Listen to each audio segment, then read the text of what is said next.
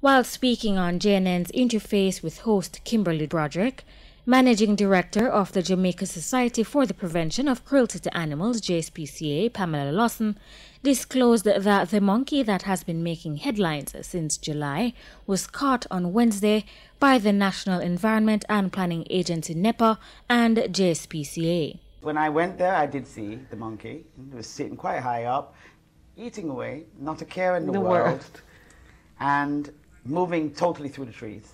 I didn't realize that there's just such a beautiful line of trees going all the way through Jack's Hill, going up the hill. There was no way of catching her. I'm personally not going to try and catch it. Monkeys can be quite as sweet as this little one is. I wouldn't handle her. Mm-hmm. And there's also the risk of, like I said, of diseases or infection. And they're quick. They will bite. They bite really well. So wouldn't be touching it. So we went around. We enlisted also the help of Hub Zoo. Mm-hmm. We set traps in the trees and not on the ground because she obviously wasn't coming onto the ground, and especially in her favorite places. And by the next morning, there she was sitting in a cage. The white-faced capuchin monkey was caught and placed in quarantine by the Veterinary Services Division. NEPA notes that the species is a carrier of the hepatitis virus, rabies, and other dangerous diseases, which can be transmitted to human beings.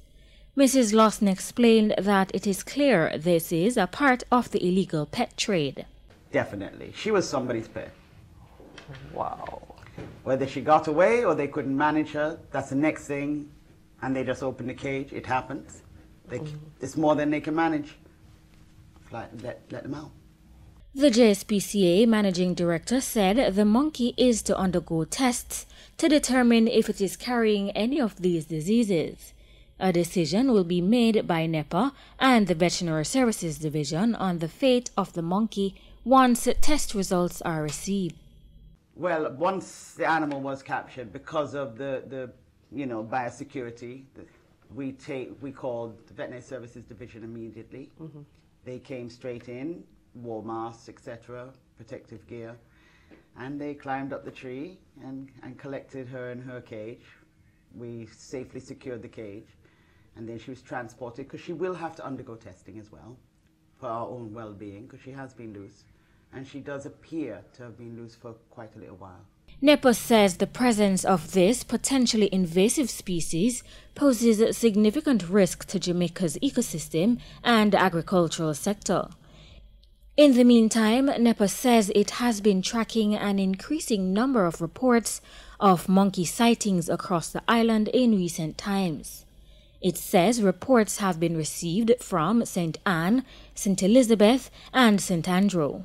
The importation and trade of non-native species without requisite permits is illegal under the Endangered Species Act. An offense under the Act can attract a fine of up to $2 million and 2 years imprisonment. Janae Williams, Frontline News.